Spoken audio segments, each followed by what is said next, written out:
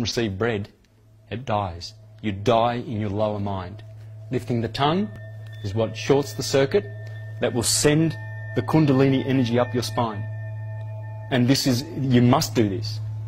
If you don't do this, your temple is dead. Let the dead bury their dead. To bring yourself alive, you must bring that electrical current up into your brain and activate the dormant brain cells. Trillions of dormant brain cells. Every human has them. And there's only one way to reactivate them. Once that oil ascends, and with your tongue up to the roof of the mouth, it enables that process, reactivation of cells, and you have light. Job 29:10. The voices of the nobles were hushed, and their tongues stick to the roof of their mouths. Job 20:12. The nobles, this is from my friend Richard at hiddenlighthouse.blogspot.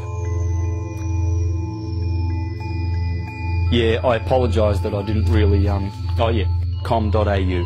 Job 20:12. Though evil is sweet in his mouth, and he hides it under his tongue,